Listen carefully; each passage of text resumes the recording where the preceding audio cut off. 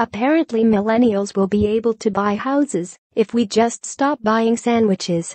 Research from an estate agency claims that if millennials just stop buying lunch, skip one night out per week, and get their parents to give them several thousand quid, they'll be able to buy houses. Yes. Really?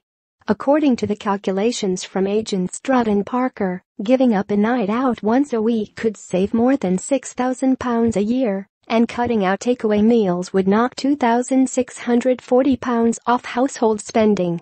Who are these people who spend £115 every time they go out? Because that's what £6,000 a year works out as. Similar question. I love a drunk burger in the back of a taxi, but are we seriously supposed to believe that the average millennial is spending £47 a week on takeaways?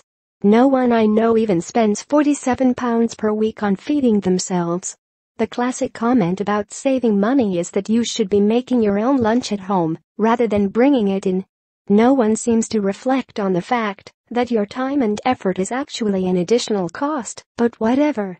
Yes, it's true, you can save money by making your own lunch. The research alleges that you'll save £2,576 a year by doing this.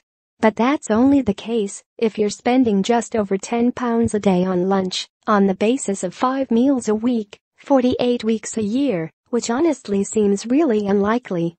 Anyway, while the research seems to have massively overestimated how much people actually spend on everyday costs, it's largely unobjectionable.